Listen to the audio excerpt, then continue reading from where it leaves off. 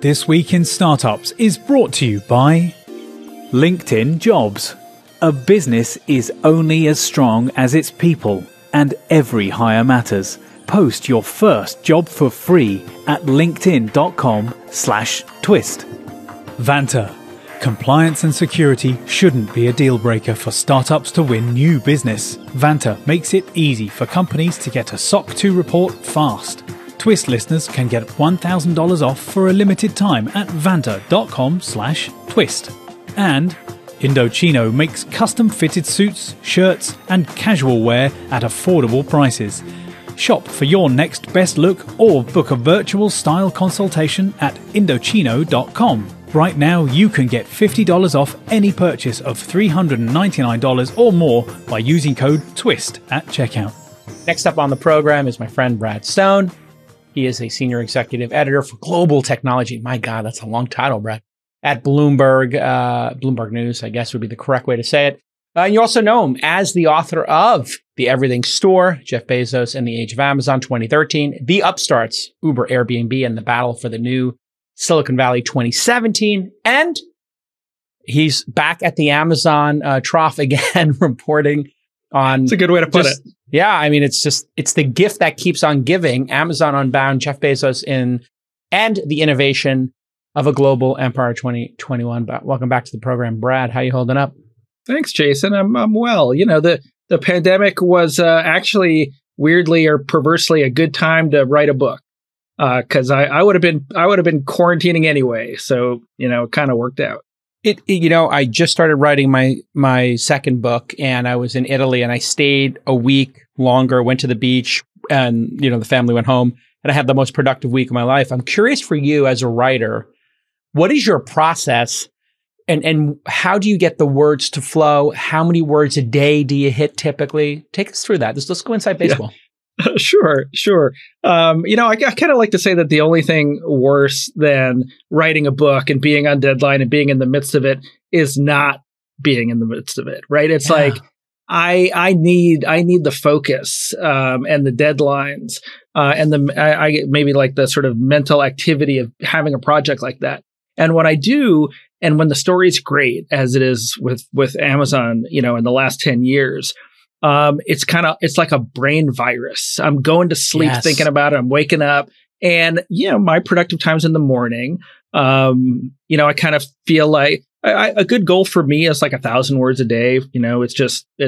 And that's my goal. I've usually got it outlined. I wake up early, and that gives me like the whole day to kind of marinate on it. What I want to write the next day, how I'm going to approach the material. And if you can do that and stay disciplined, then 120,000 word book is within reach. And, I kept I had my day job at Bloomberg, and I've got kids and was doing a bunch of other things, but that was the goal, 1,000 words a day. And when you write it, can you multitask on other things during the day?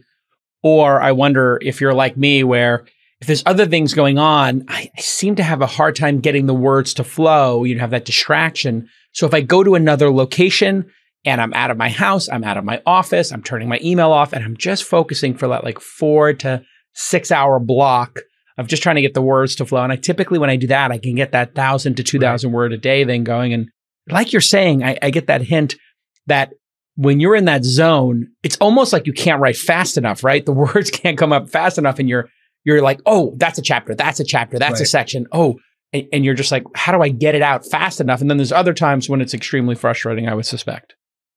Yeah.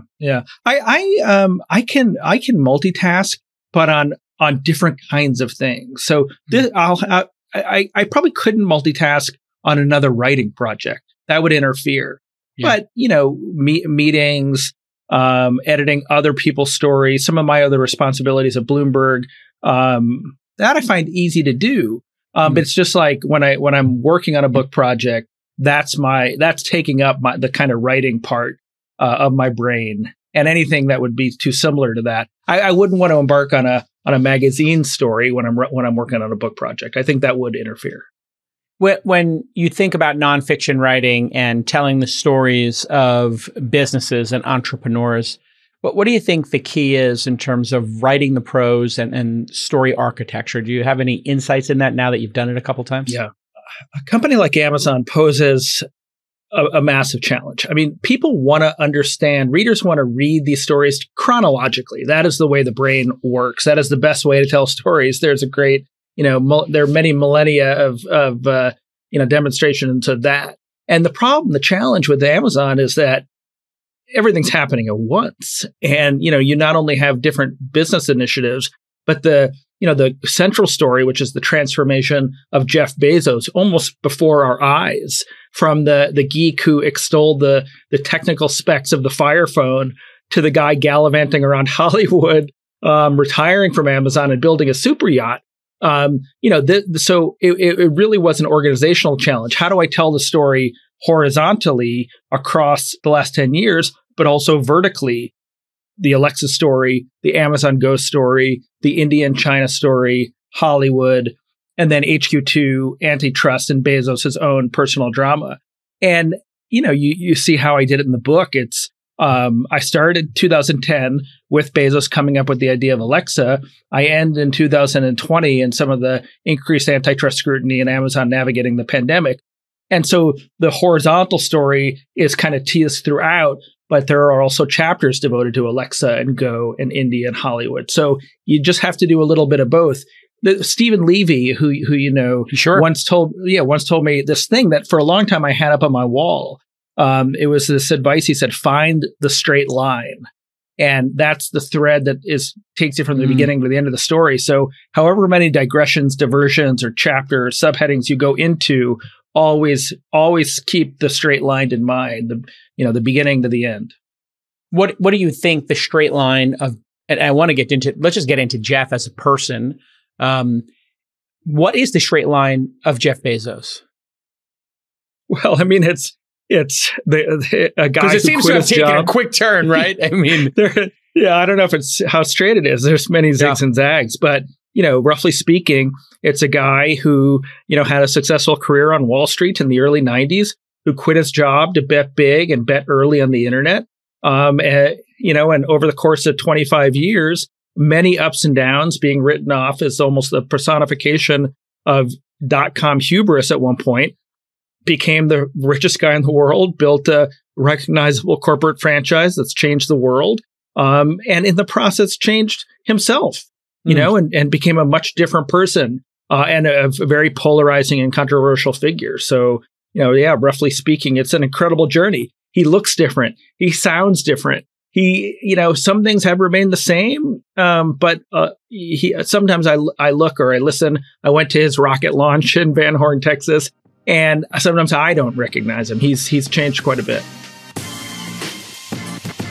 Before we get into the ad, let me just tell you straight up, LinkedIn.com/twist, your first job posting free. I'm not kidding. LinkedIn.com/twist, your first job listing free. Nothing to lose. Okay, now on to the ad.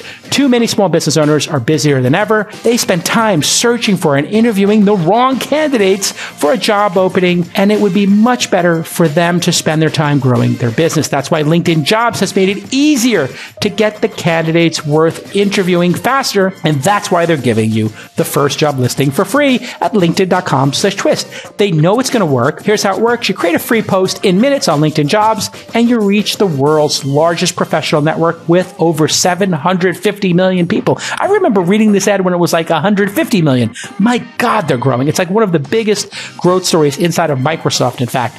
So they focus on candidates with the skills and experience that you need, and you can use screening questions to get your role in front of the most qualified people. We love LinkedIn Jobs at launch. And in 2021, we've hired a third producer, a curriculum designer for Foundry University, and 2 more researchers. And we're still hiring for 3 more positions using, you guessed it, LinkedIn Jobs. So LinkedIn Jobs will help you find the candidates that are worth interviewing faster. Every week, nearly 40 million job seekers visit LinkedIn. So post your job for free at LinkedIn.com/twist. Terms and conditions apply because they're giving you something for free. Okay, let's get back to the program. So let me just put this out here because I want to get into Amazon, the business. I think that's like the most fascinating part. But having known Jeff, not personally, but, been in the same room with him and having mutual friends and this kind of thing, did he have a crazy midlife crisis? Is that what's going on the last 5 years when, he got divorced? He starts dating. I mean, he essentially steals his friend's wife, I think is the only way to say it, right? And he pretty much goes out there unabashedly dating another guy's wife. And I don't want to make this salacious, but on top of that, then quits his job, starts flying helicopters. He looks like he's on performance enhancing drugs, or he's working out like 8 times a day. I mean, he's just colossal. Like you've seen the memes. The Hollywood thing seems to be on track as a business. I don't think that was the midlife crisis, but certainly quitting and then saying, I'm going to go do what Elon does and make rocket ships was quite a turn of events, was it not? It's remarkable. And Jason, you'll appreciate that I started working on this book in 2018.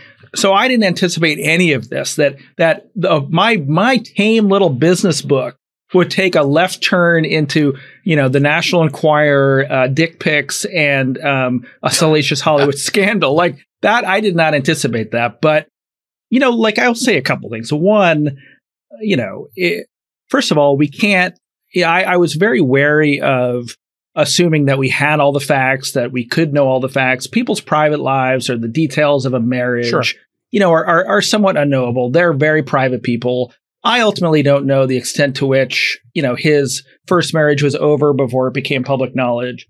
At the very least, there was some questionable judgment in, as you say, being so open about the relationship at a time when public interest in him, because he was the wealthiest person in the world and the CEO of Amazon, was so high. Like there was clearly an error in judgment. And then I told the whole story about how he kind of, in some ways, weaponized his ownership of the Washington Post to attack the National Enquirer and did so very successfully.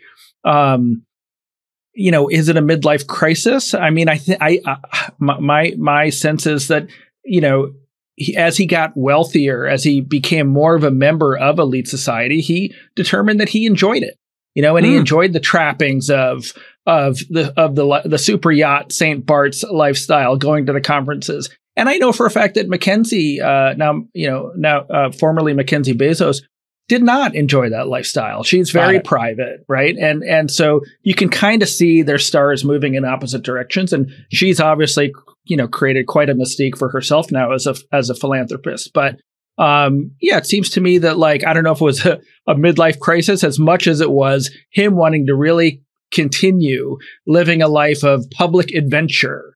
And enjoying his wealth. The one quick other thing I'd say is, he had the space vision before Elon. Blue Origin, precedes SpaceX, but he executed it horribly. And I have a chapter on this in my book. And, Elon runs SpaceX. Bezos has always administered to it from a distance and sowed all kind of dysfunction because of that. And so now we see him trying to catch up, putting himself at risk to take that flight, filing lawsuits against SpaceX. It's going to be an interesting drama to watch. Bezos doesn't like to come in second on anything. And with space, he's maybe third or fourth at this point.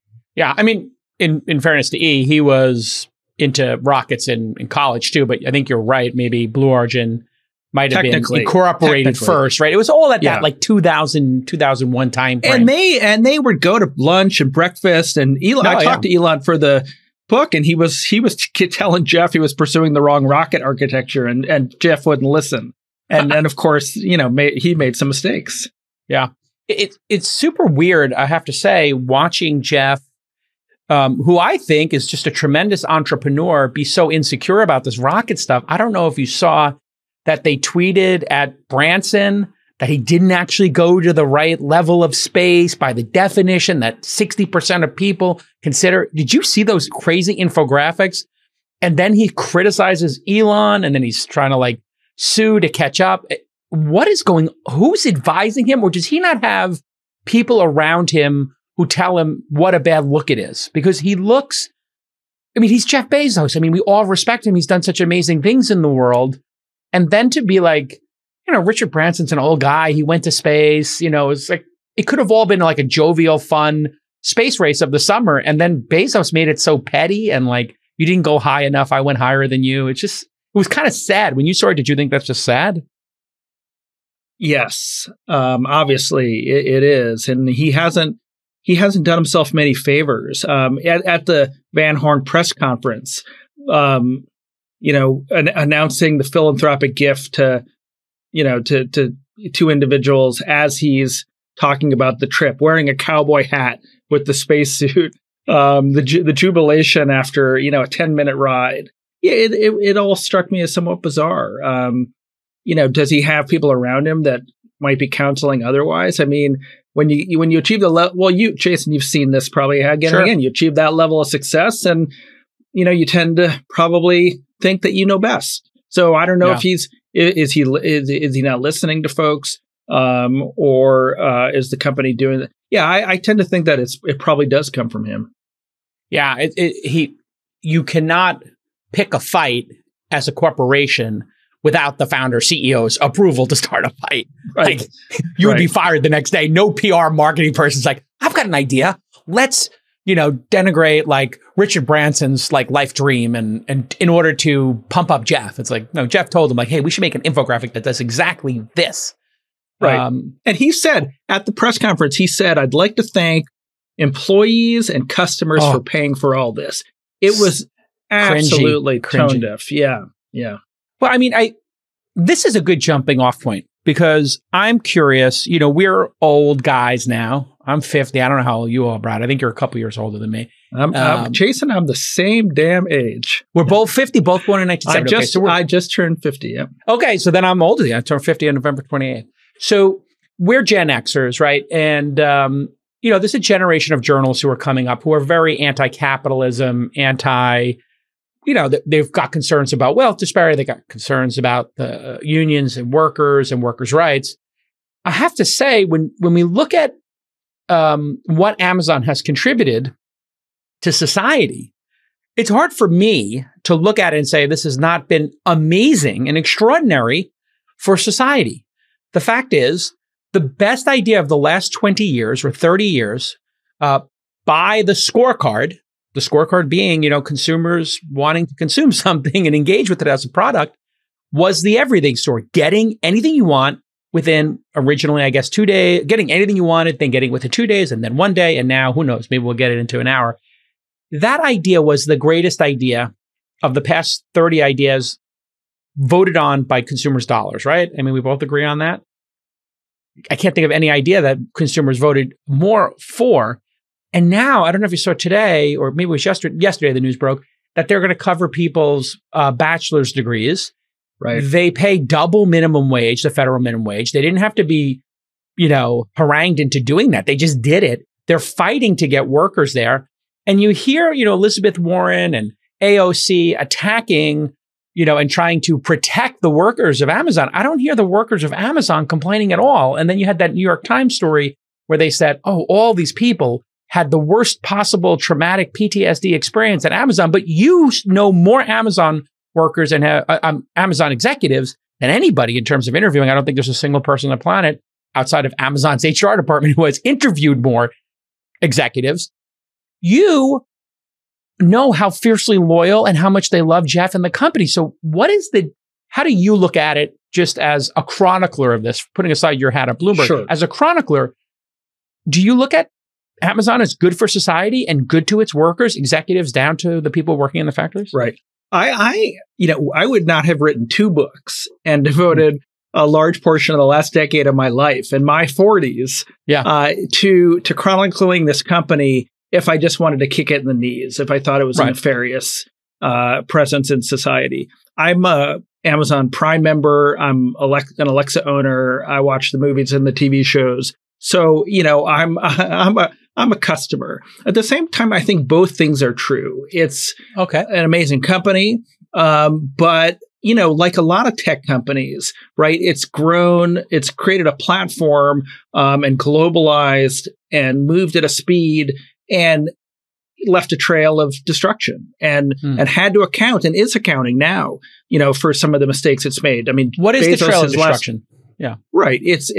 Well, there's a number of different dimensions. I mean, one, it's, creating a globalized marketplace and reducing the friction, creating a self-service system for sellers around the world, reducing all friction to selling, and now spending billions of dollars to fight counterfeits and fraud and ensure that the items are safe, right? I have a chapter on that. There's, just to unpack that for a second, there's an unintended consequence of when you take all friction out of people selling, specifically the third-party sellers, where they let anybody sell on their platform, which is, I think you would agree, like an incredible decision they made.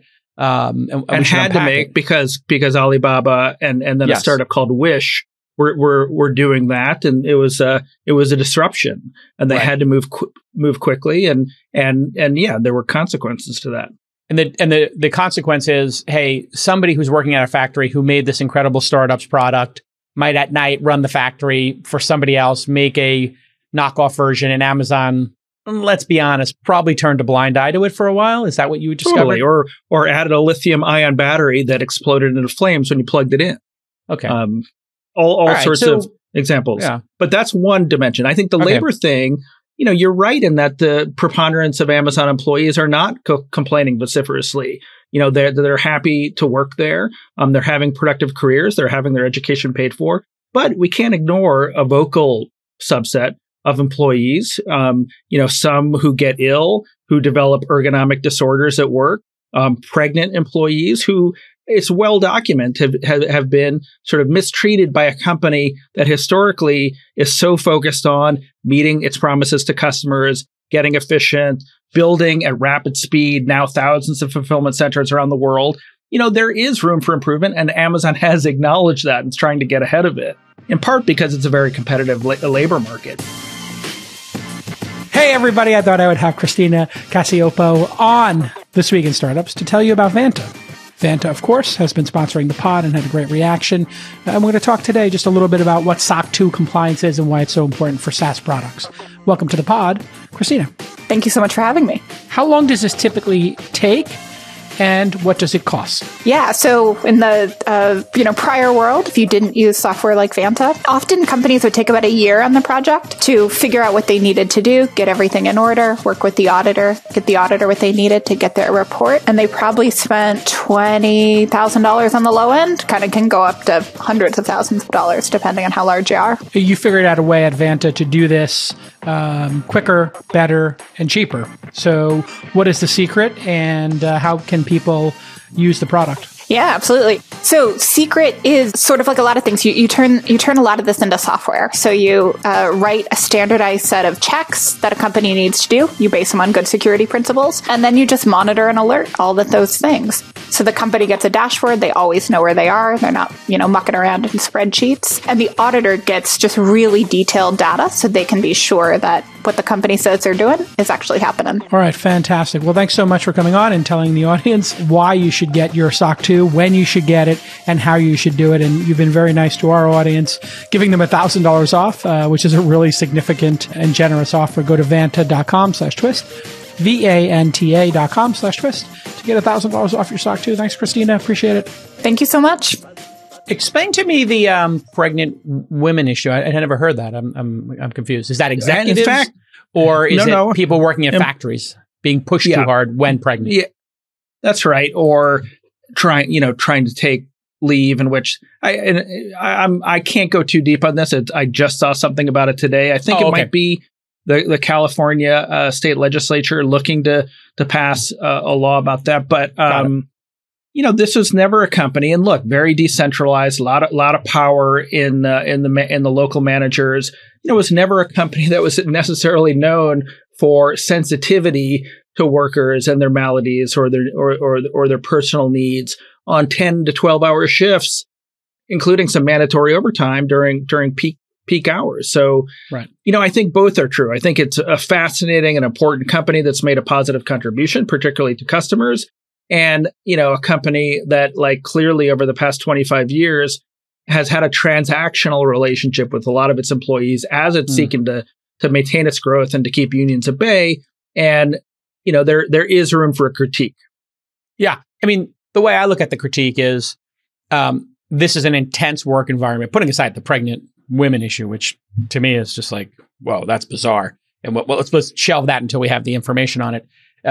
which would be unforgivable if true, and just horrific. But McDonald's has been fighting the raising of the minimum wage for decades, and they pay workers $9, $10, $11 an hour. You're talking about getting paid 50% more here. We got 10 million open jobs in the country. We've had a low unemployment, and people fighting to get these folks into positions. So when you think about it, those people are opting into working there and not McDonald's. So I think one of the things we've lost in this hyperactive press, and Bloomberg's slightly different because you're a business journalism place and you're kind of old school, but you see the Voxes of the world, the Huffington Post of the world, BuzzFeeds, these poor workers, but don't they have agency and they're picking that over working at Target, picking that over Starbucks, and picking that over working at fast food places? I agree, but Amazon is the second largest employer in the country right now, and the rules that it establishes, but both on the downside with some of the goals that they've set, the kind of algorithmic way of managing workers, and then more recently some of the perks that they've started to give to workers, and some of the education reimbursement, the $15 an hour wage. They're a leader. So it is important, right? I mean, other companies want to be like Amazon. They follow Amazon. And then there's some communities in which like local retail's been wiped out, right? And maybe they're the three choices are fast food, Walmart, and Amazon. So, I don't know. I don't want to over emphasize how much choice some workers have in this economy. Yeah, I mean, with COVID, that puts a crazy wild card into it, because there are people geographically who maybe don't have choice, who are not writers, developers, designers who can work online. Let's go into the business of Amazon for a second. My understanding, because I talk to a lot of entrepreneurs, so you're getting to talk to executives. I talk to people who flee and become entrepreneurs. So I want to take some of the things I hear as an insider and then cross-reference them with you as a reporter, as an insider. And I think you have deeper knowledge than I do. My understanding from people who've worked at the company is that Amazon Prime is the North Star of the company, and that anything that happens is through the lens of the Amazon Prime customers and that club, as it were. When you and I joined Amazon Prime, I don't know how many years ago, 15 years ago, I think the initial price I paid was $40 or $50. No, so $79 a year is a Prime number. Oh, okay. But there was a discount in the beginning, I remember, like maybe $20 off when it first started. But now it's, I think, $20 a month, $120, $150 a year. $129 now. Yeah. So they've raised the price. And if you just think about that for a moment, Amazon is such an amazing service, and their product is so flawless and friction-free that people are willing to pay to shop there. And it seems like people have lost the script in terms of exactly what an amazing accomplishment that is. What did people tell you about Amazon Prime being the locus of power inside the company? Yeah. And by the way, it's $119 a year. So clearly, that's if you pay by year, right? Yeah, that's right. Well, so I tell the story of Amazon Prime in the first book, The Everything Store. And then in this book, I talk about Prime Video and some of the other add-on Prime services. For Bezos has been really good as the company grew about figuring out where he can add value. What can he do at the end of every year to get people onto the same page, particularly when you've got a company that's 500,000 or 1 million people. And for a long time, the thing that he did was in every meeting, he would say, "What are you doing for Prime?" It's the glue that holds it all together. And the Prime customer is their best customer. They'll spend 2 to 3 times as much as a non-Prime member. And so it's like all roads, all products at the company are on ramps that lead to Prime. And it's been an enormous competitive advantage for the company. Like you just look at Prime Video and Amazon Studios. I mean, that is a service that, Netflix and Disney Plus and other companies are charging significant monthly fees for, and Amazon makes it free for Prime members. It allows them to compete in a totally different way. While at the same time, with AWS, they go and they power Apple TV and Disney Plus and Netflix. So Amazon gets to win at a lot of different levels. The Prime customer is their best customer, and they've understood that for many years. And everything they do is, including Prime Day. I tell the story of Prime Day in the book. It was styled on Alibaba's Singles Day, but the insight was we're going to have this big day once a year during it started with the back to school period over the summer. But the metric of success is how many new Prime members we get. See, that is the type of detail I'm talking about. I didn't know that one, but that makes a ton of sense to me. These deals are so outrageous that if they lost $20 on everybody who was a non-Prime member who showed up that day, that means your acquisition cost for a lifetime value of an Amazon Prime customer is so even low, better. it's ridiculous. It's even better because they're not losing $20. The vendor is losing because they go around and they ask the brands to sponsor the deals. Right. The deals are great. The brands get sales and they get Prime members. That is some like Tom Sawyer painting the fence. Give me your apple, I'll let you paint the fence. Exactly. Strategy. The other thing I heard, I don't know if you heard this one, was a portion of the Whole Foods acquisition, which we know was they danced around that for a little while. I think you had some inside information on that in the book as well. We'll get to that in a second. But I was told that they wanted Whole Foods because they thought, you know what? We just break even on Whole Foods. And listen, they bought it for 13 or 14 billion. The stock went up 20 billion the next 2 weeks. So it was essentially a free acquisition if you look at their market cap increase, which isn't a perfect way to look at it, but an interesting one. They just thought, well, we could sign up Prime members at Whole Foods. We now have access to the most elite audience. And if a third of them are on Prime and 2/3 aren't, or whatever it is, they did a calculation and said, if we just get whatever percentage of them to get onto Prime, we win. Did you hear that one as well? Right. I don't know that was the exact calculation. I mean, so much of this is just fortuitous timing, and they had kind of hit not a dead end, but they were certainly struggling with the fresh delivery service, Prime Now, Instacart's racing ahead, Google Express they viewed as a threat at that point, and then Whole Foods is being attacked by activist investors, and John Mackey's looking for a white knight. Interestingly enough, Amazon's growing now not via new Whole Food stores, but by creating their own restaurant, their own supermarket chain. Yeah. The fresh markets with the Amazon Go cameras in the ceiling. So I don't know. Yeah. I mean, I think it's funny because we have a local Whole Foods. They haven't done much there other than the integration of Prime as the loyalty program that Whole Foods really never had. Yeah. So let's talk about the stores. You got Amazon Books, they've experimented with Amazon 4-star. You got Fresh, which I think, does that live inside of Whole Foods? And then they have pop-up stores. Different. It's different. It's different. And then you have Go, which we see in cities, and Amazon Go Grocery, which I guess is a bodega or the fruit stand in New York. They've retired that brand, but it's the Go store. Yeah. So tell me about their retail strategy. I'm curious. Yeah. Well, 90% of, or maybe 85% of retail sales is still stubbornly physical.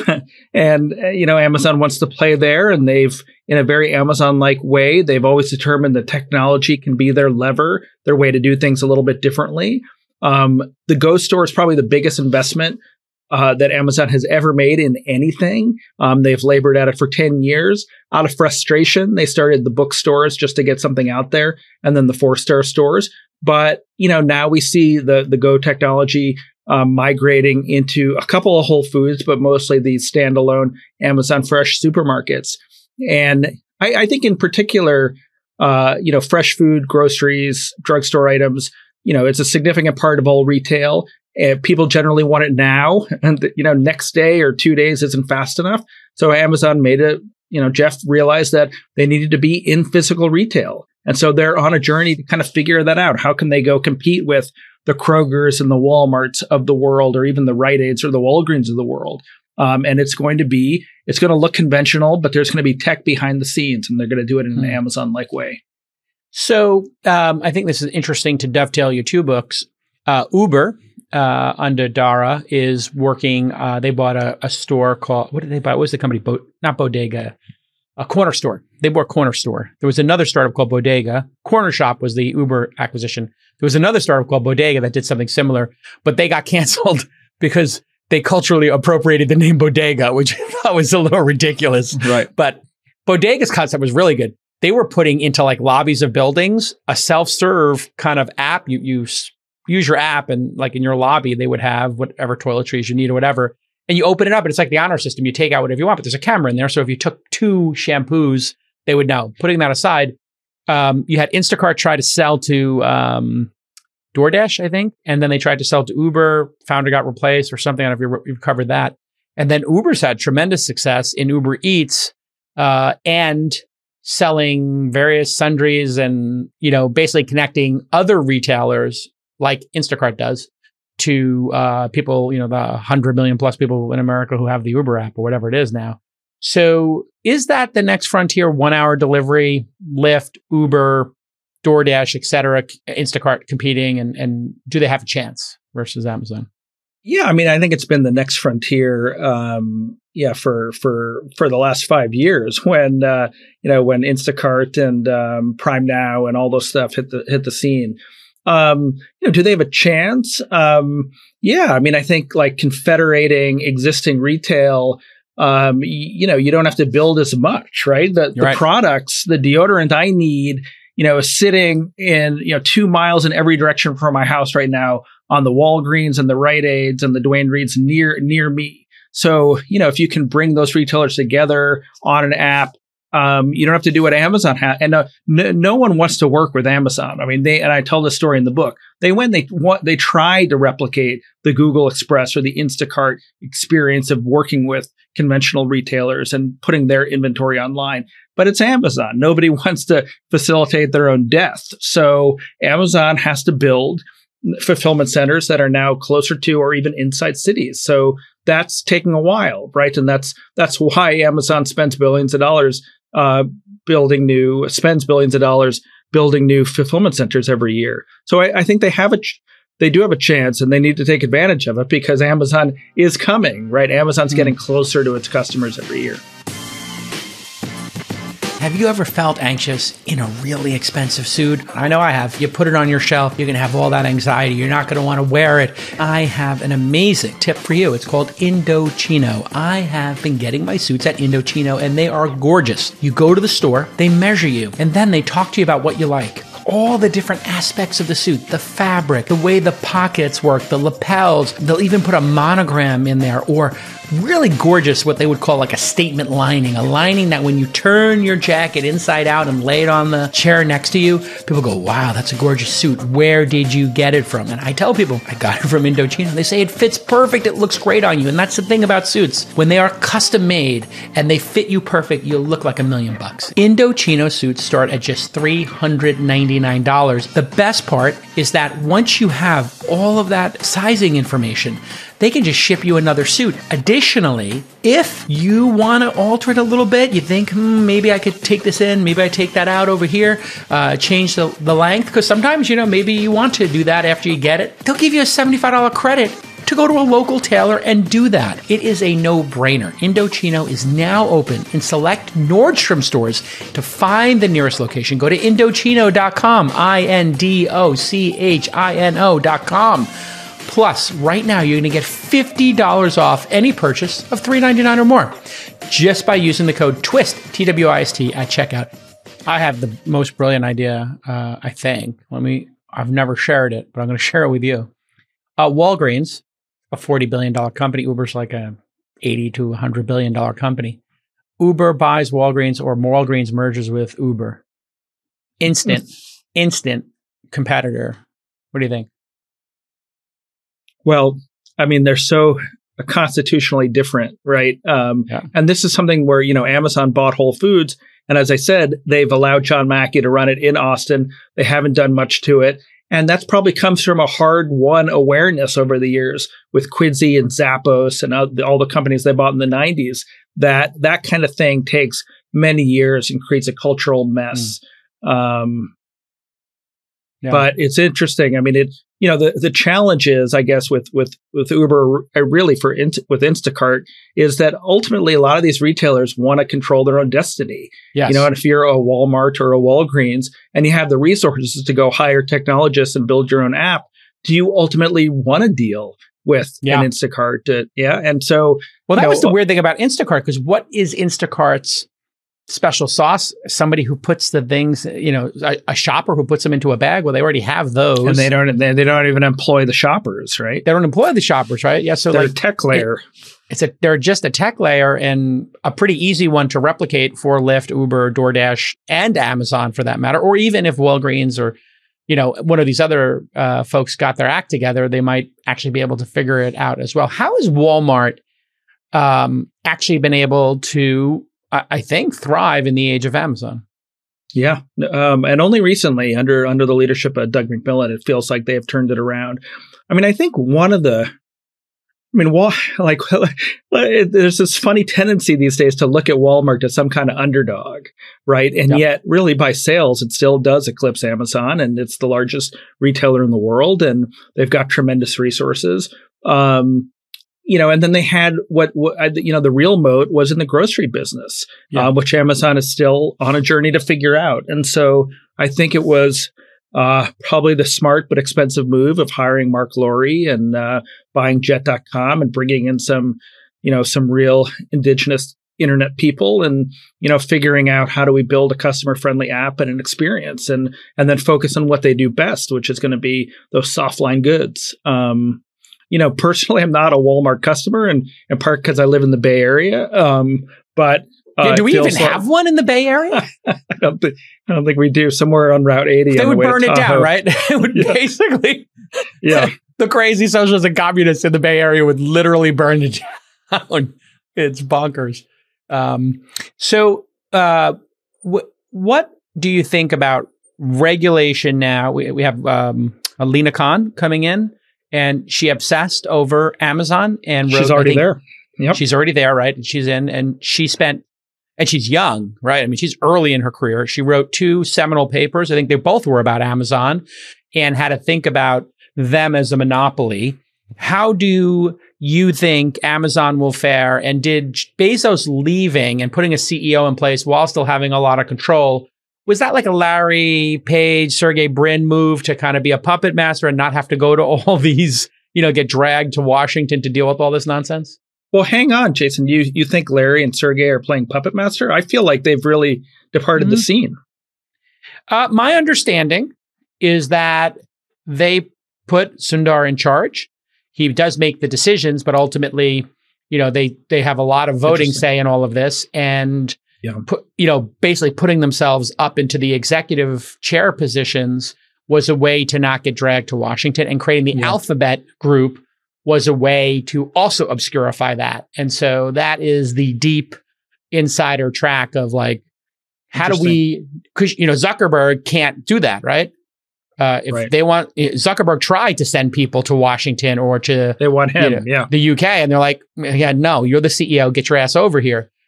Now, who's going to show up when they want to put Amazon, or Microsoft? The CEO has to go, period.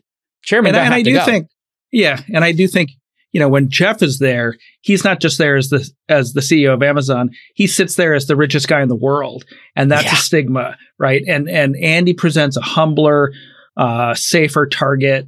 I think he'll represent the company well. I do though think it's genuinely Jeff has moved on to even to an extent that I didn't really understand early on, but sort of saw when I went to Van Horn, the way he talked about Blue Origin and its philanthropic initiatives, and not Amazon. I feel like this is now Andy Jassy's company. But to address your first question, when a judge sent the FTC's case against Facebook back and said that it had to remake its argument about market definition, I saw that as the possible outcome in the case against Amazon. It's going to be very difficult for Alina Khan and her colleagues to make a case that this is a monopoly, because Amazon, is a relatively, big fish, but in the giant ocean of retail with significant competitors like Walmart, and in enterprise computing competes against Microsoft and Google.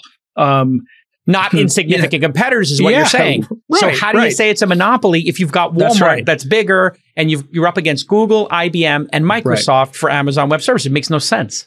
Right. Now, I By do that think that definition, we're going to see cases, and we're probably going to see Amazon retreating. And funny, the same way Apple has a little bit on the App Store on small things, the relationship that Amazon has with its sellers, most favored nation pricing schemes, retreats in behavior that maybe made sense in 2005 but doesn't in 2021.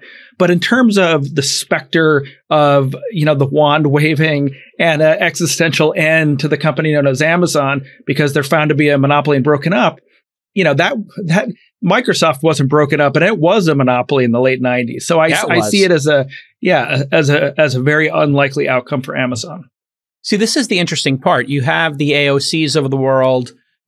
Amazon's the worst thing. We have to stop them. Without, I don't think actually understanding the law here. Now, I'm not singling out AOC, but just the sort of whole cohort there of young, anti-corporate, anti-large company, politicians. And I'm not sure if Lina Khan actually falls into that, and I haven't met her or talked to her. Have you? I have. Yep. What is she like? What is her, driving force? Does she have a philosophy there, do you think? Yeah. And I think it's a valid one. And I think one thing is that she's listened. She's listened to sellers on the Amazon marketplace, and she's listened to publishing houses who've been negotiating with Amazon for 20 years. And there are legitimate grievances. Now, I'm not saying that that these are monopolistic or anti-competitive practices, but I think a lot of good points were raised in the Cicciolini's House committee that looked into Amazon and other tech companies. And it's a story we've seen before, a company that scraps and fights for every inch of market power over the course of 10, 20 years and then becomes dominant, but doesn't necessarily change its stripes. And I think we're actually seeing, we're seeing Amazon start to reconcile, I think some of that behavior, but they're not making it up. And I don't necessarily think it's like polemical. Lina Khan has been doing this for a couple of years, and she's listened to the very valid complaints that are out there that Amazon, wields a big stick. I think you just nailed it. When you fight to get where you are a samurai, you're a fighter, you're a warrior, you're a gladiator, whatever it is. And then all of a sudden you become king or queen. And now you don't need to fight. But then you have sometimes these people who are wartime consiglieres, they're wartime CEOs, and they can't stop themselves. And you saw that with Google, where they just couldn't stop scraping people's data with the one box. So you and I are journalists, writers, and we have a web page, and we get paid when people visit the web page. And then Google's like, you know what? We're going to send you traffic. You know what? We're going to put an abstract under here. And oh no, we're going to make you a one box. Or we're going to put a question there, and you can hit the drop down, and we'll pull the paragraph that you're actually looking for, just to make it a little faster for you. And now you don't have to go to Bloomberg. We've experienced this from Google, yes? Absolutely. And it's infuriating when you're Yelp or you're a journalist or a content producer that, and I told this to Sergey, and I told this to the Google folks. I was like, you guys, you've already won. Be magnanimous. We're making crumbs over here as journalists and as, websites that are making content. Why do you need to dominate us so much? And, Sergey's answer and other people's answer is always like, well, we're just trying to give the consumer an answer, which I understand. But be magnanimous in victory is something that the deranged machine that gets built when you start from zero, like you're saying, it's actually a really interesting way to look at it, I think. Yeah, particularly when you're aware of the long history in Silicon Valley of being disrupted by startups, and you're constantly digging your moat because you know that dominance or hegemony today doesn't mean anything tomorrow. It's interesting. We saw today, at the time we were taping this, news broke that Apple lost the Epic lawsuit in an epic way. Well, I would argue the judge kind of split the apple, so to speak. Okay, here we go. But you're right. The rules of the road hopefully will change in the App Store. So now Apple had a very, Apple is very friendly when they're throwing the elbow in your face. And the elbow in the face with the App Store was you couldn't link out to let people sign up at your website. So you're the New York Times, Rupert Murdoch took offense to this, and he had a big blowout with Steve Jobs over it when he wanted newspaper subscriptions. You want to have the customer relationship. How do you not have the email of your customers? And Apple wants to obscurify that by you doing payments through the App Store. In fact, in the latest update, they let you say, don't give my email. use a fake email. So they want to control that customer relationship. And they were just told by the judge, listen, you can't do that anymore. And you got to change this. And now that could have a pretty serious hit, but it also, I think, takes them out of the crosshairs of antitrust because the legal system's working. And this is going to empower, don't you think, other groups of startups to work together. It didn't work against Google. Like Yelp and a bunch of other people tried it with Google and search, as I previously explained. It didn't work. But this just worked. You had Epic and I guess Spotify and Netflix and other people were kind of joining this coalition. Is this the future of, throttling these big companies? Well, look, I mean, Apple stock is down 2 or 2.5% today. It's not like it's a death knell. No, but it's a big number. It's a big number. Yeah. But look, I mean, where I knit out is that hopefully this will be a better consumer experience because, the number of times I had to respond to a parent saying, why can't I buy my Kindle book? The Amazon app on my iPad won't let me. Or why can't I sign up for Netflix? It's, I'm here on my iOS app. And it's because of a business dispute, because none of these media companies wanted to pay the 30% toll. So in this new future, it's just going to simply be a better customer experience. Netflix or Amazon or Spotify will own the relationship. They won't have any hesitancy, like, getting people to sign up on your iPhone or iPad. And I think consumers will benefit. And I think Apple will be just fine. If you look at the big FAANG companies, which one do you think is the most sharp elbow, dangerous towards society? Facebook, Apple, Google, Amazon. Like that one that concerns you most, that you think needs the most regulation, has the most detrimental effect on society. Mm-hmm. It's a hard one to think about. I'm not gonna answer as a journalist. I'm gonna answer as a parent. Yes. Okay. Perfect. Love it. I'm uncomfortable with TikTok. And I have no visibility into what my kids are seeing. They love it. Forget about Facebook being dominant or Instagram. My kids, my teenage girls, live in a TikTok world, and I don't have, I'm not being a great parent there because I don't know what is being fed to them because of their choices by an algorithm that's been, devised and is controlled by a Chinese company. You know what? And there's some idiots out there who are going to say you're being xenophobic because they don't understand that it's a communist country that considers themselves a rival and that they need to dominate America. How can you dominate America if they had the data on all of our children and their programming of all of our children in an app that over-sexualizes kids and exposes them to things that are bad for kids? Now, this sounds like a conspiracy theory. Oh, the Chinese government wouldn't do this. By the way, even if it was an American company, I would have the same concerns. And so, it's the lesson that we've learned over and over in Silicon Valley. It's, the dominance today doesn't mean anything tomorrow. And TikTok has almost come practically out of nowhere and is consuming my kids' lives. And sometimes I worry their childhoods because they spend a lot of time on it, particularly during the pandemic. Just the age range here? Yeah, three teenage girls. Yeah, so I have three daughters, one 11 and two 5-year-olds, and they're not allowed on it yet. But I'm going to be having to deal with the issue you're dealing with, which is I got to be the parent who says you can't be on it, and then that empowers them to want to do it more. And by the way, I've looked at it; it is gnarly. The stuff on TikTok is gross. I mean, some portion of it is really gnarly. By the way, it's also turned them into creators. I mean, which is positive. But I don't know, and that I am asserting myself, and they do keep that stuff private. So there's some good to it, but a lot of it does worry me. Yeah, I mean, and let's there's a good pivot into China.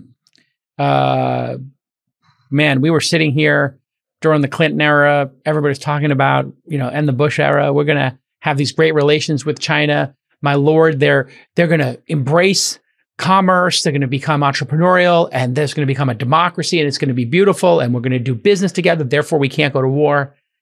And in the last 6 months, it seems like, or since COVID actually, seems like all gloves are off. They, putting aside whatever happened with COVID, which looks really sketchy, whether you believe it, leaked from a lag, but they didn't give us complete information. That's pretty obvious. And then now, Jack Ma disappears. They got 3 million Uyghurs in a concentration camp. They took over Hong Kong and rolled it. They've got people being re-educated, and they're going to probably take over Taiwan, maybe, and they're delisting their companies, maybe the education companies. What do you think of this maelstrom of events in China? Yeah. Well, let's just say that Mark Zuckerberg's jog through smog-filled Tiananmen Square seems like it happened a long time ago. Back when tech companies thought they could charm their way into the Chinese market. Yeah, The most remarkable thing to me is China's war against its own tech companies. And it feels a little inexplicable because at one point, those were the national champions that represented China's business interests in Southeast Asia and India and elsewhere. And now they're curtailing them and saying that they can't expand and hurting their financial prospects in the West. And, you have to conclude that the party, looks at it as a threat to their control. It's just remarkable. And these stories, I always enjoyed going to China once a year and interviewing, Jack or Pony Ma, or telling these, Robin Lee from Baidu, talk to the guys at Xiaomi, like these great entrepreneurial stories that felt like Silicon Valley in the 90s. And you can't talk to them anymore. They won't talk to us right now, and they're muzzled and they're scared of saying the wrong thing. So this is a developing story, and it's going to be really interesting to see where it nets out. What do you think happened with Jack Ma? What are journalists who because people on the inside, you have the back channels that maybe people are buzzing about but haven't made it into the actual articles yet. What is the back channel buzz about what happened with Jack Ma? I mean, we know he criticized them. He disappeared. Ant, was crushed. He's painting oil paintings. I saw that Wall Street Journal story. That's right. Well, I was yeah, that's right. That was a good story. He had already taken a step back, and Daniel Zhang had taken over the company. I think he is so flamboyant and just like enjoyed. He was being on the global business scene and talking. And I think right now, all these guys have I don't necessarily think they're disappeared in any nefarious way, but they're staying quiet. They realize that you say the wrong thing and it has big business repercussions. And so they're just kind of holding their fire and probably waiting to see if they can swing their own government back in their favor. And if you had to take a guess, do you think that's going to happen? Or do you think that they're just going to nationalize all these giant companies? No, I actually think it will happen. And I'm guessing, and I've got colleagues that know this a lot better than I do, but like it is in China's national interest to have strong tech companies, right? And to, if they want to be a power player in these parts of the world where, like Singapore, Southeast Asia, or India, you have to take the gloves off and let these companies go and operate and build their businesses and invest in companies and be active. And so I just tend to think that these things seem to, again, I don't know what I'm talking about. I'm not a Chinese expert, but they seem to go in waves. Right. And I feel like at some point the company has to recognize that, these companies from Didi to Alibaba and Tencent, that it's in the country's interest to let them operate. Feels to me like, I don't know if you remember when MBS put all the princes in the Ritz-Carlton or the St. Regis or something. That's right. And he's like, yeah, let's talk about how things are going to work on a go-forward basis. And it was kind of like a grand renegotiation. And Jack Ma, I think people in the West knew a lot more about Jack Ma than Xi Jinping, right? And I think he's probably much more popular. And that can't sit well with somebody who's got 100-year plan and is the dictator for life or ruler for life, to have somebody more popular and wealthier and the West has embraced. I mean, that seems to me like the straight line. If we go back to the straight line theory, what happens to, go ahead. I was going to say, I'm not going to comment on that one. You may not want to go back to China, but I might one day. It is, that's one of the crazy issues. You think about us as Americans, Daryl Morey, just, GM for, at the time, the Rockets, makes just very simple sign of support for the people of Hong Kong who just want to maintain some level of freedom that they had, for the past couple of decades. And everybody in the NBA, throws him under the bus. And for what? The 10% of incremental dollars they get from China. And then people in Hollywood, who are the most highest virtue signaling folks, they're changing the ends of movies because they can't sell them in China. And literally China's picking the ending of movies. The reason they said there's so many terrorists as villains in movies now is because you can't have a Chinese person as a villain. I don't know if you remember, that was like one of the core James Bond movies. There was a Chinese villain, this type of villain, that type of villain. What are your thoughts on American companies not being? I mean, I don't want to screw up your book deals turning into movies now, but I'm scorched earth, Brad. I don't care. But I mean, just what do you think about how the West should embrace an authoritarian country with products? It's hard, right? Hollywood and the NBA. It's interesting. I mean, I haven't thought a lot about it. The NBA, obviously, NBA cultivated the Chinese market for so long, and so you could see it was interesting. I mean, it wasn't as much a cultural reaction as it was like a protective business reaction. And Hollywood, right? One of the measures of success right now is can the movie launch in China? And the new Marvel movie, Shang-Chi, apparently is not, but the James Bond movie will. And so, right, it's like these are business realities. But you're raising the question of, well, what's the right thing to do? Or what's the culturally Western or American thing to do? But as you know, it's like these are big multinational companies and it's the almighty bottom line. And so I guess, without passing judgment, I'll say it's sort of not surprising, right, that they're making business decisions and maybe self-censoring a little bit. Yeah. I will pass judgment. You're cowards. You can't get up there at the Oscars and make all these speeches about this group that's that's suffering in America, or the cops are terrible in America, or this group's terrible in America, or Black Lives Matter, or Amazon workers, and then they got 3 million Uyghurs in concentration camps. Sorry, you can't have it both ways, Hollywood or the NBA. If you're going to fight for injustice, you fight for injustice wherever it sits. And if you let the chips fall where they may, and if you're LeBron James and you're a billionaire and now you're only worth 900 million, who cares? And if they don't want our books in the future, who cares? My book's in 11 languages. If it's going to be in 10, I don't care. It's not worth it, for me. What do you think about this Elizabeth Holmes thing as we wrap here? Got any thoughts on Elizabeth Holmes? I mean, it wasn't backed by Silicon Valley venture capitalists, but it certainly is a weird situation. I mean, it's a fascinating story. I'm watching the court drama along with everyone else. I personally haven't covered it. Bloomberg's done a great job of covering it. I don't know.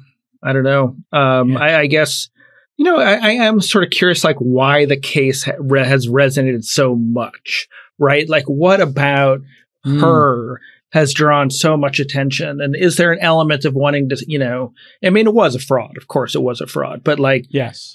Does it partly resonate because she was a powerful female CEO? Yeah. What role does gender play? Yeah. And have people been really sort of taken some weird pleasure in the extent of her downfall? I don't know, but look, I mean, I think it's an interesting insight. And there's a counter to that, which is also, she's using that she was had the Svengali now, and that she was, had Stockholm syndrome, and that's why she lied and committed this fraud for 20 years. Right. What a mess of trying to two guys trying to pass judgment on this situation. Somewhere out there, there's a picture. Master manipulator. John Kerry said, don't underestimate her. Yeah, somewhere out there, there's a 2-minute or so clip of Emily Chang and I on Bloomberg Television interviewing her. And I just think that we Bloomberg and a Business Week, we never got upside down and put her on the cover in the way that some other magazines did. But I remember, sitting there interviewing her and I don't know that my spidey sense was tingling, but not quite understanding exactly where she was coming from at the time. See, that's a very interesting observation, because a lot of the people I talk to who are investors, journalism and investing is the same thing. I always tell people that's why Moritz, myself, other folks we know, made that jump, O'Malley, et cetera. Because you have partial information. Your only weapon, really, your only tool is asking questions and finding more people to ask questions to, listening to the answers, and then trying to figure out the great mystery of what is Theranos. And the journalist is just trying to convey what Theranos is to the audience. As an investor, you're just trying to convey to yourself, is this worth placing a bet on? But you're just trying to find the truth. And with her, you just couldn't understand what she was talking about or find the truth. And when you know this, when you're talking to a subject and they can't just explain it to you in plain English, you know, and there's a lot of questions. Warning sign. The red flags just built up with that company over and over again. I had one investor, you know, prominent, who laughed in her face because he asked to see the machine, and she said, "We can't show you the machine." And he was like, "You're asking us for $100 million." He literally, she said, "Yeah, well, you can invest, but we can't show it to you." And she literally laughed in her face and left the room, and told myself and a couple of friends, like, "Wow, that woman's a fraud," before it came out. Like, crazy. All right, listen, everybody, drop what you're doing, take a pause, go over to the App Store, and I don't know if you're going to be able to buy the book. You may have to go to a web browser still if you're on an iOS device. Go to your local bookstore, local bookstore, and buy even better. Yes. Amazon Unbound. And Jeff Bezos, while you're at it, get the collection, get the trilogy, get the Upstarts, get the Everything Store. And as an entrepreneur, read these because there's so many lessons in them. We just scratched the surface. Brad, you've been great giving us an hour of time. I truly appreciate it. I'm going to let you go for your great weekend and policing TikTok and the other things we both have to deal with. Well, I hope we can go get some ramen or something. I'll talk to you soon, brother. That'd be great. And we'll see you next time on This Week in Startups. Bye-bye.